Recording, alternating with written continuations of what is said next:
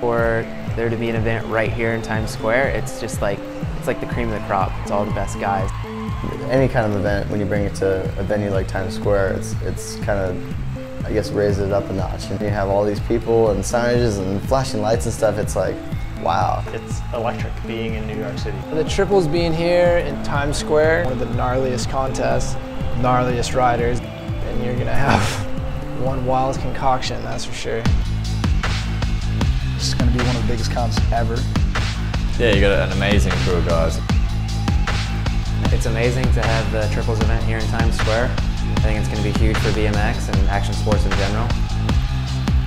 You probably see everything around you and you're like, oh, this is crazy, there's all these people here, but as soon as you roll in, everything is just gone. You don't hear anything.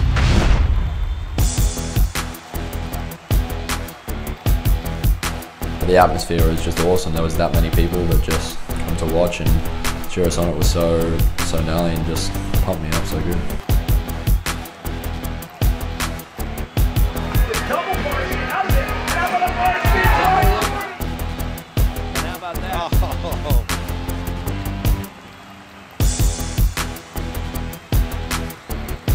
Oh! The cash roll.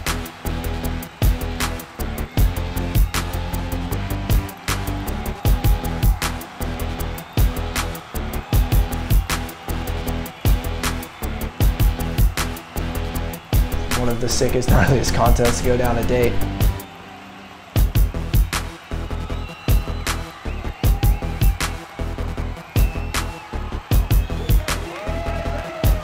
When I heard that I won, man, I was ecstatic, man. I've never had that feeling my whole life. Colton Satterfield has done it. He's tossing the helmet out to the crowd. To be at Times Square for a special event is pretty unique. It'll hype up, the skaters more.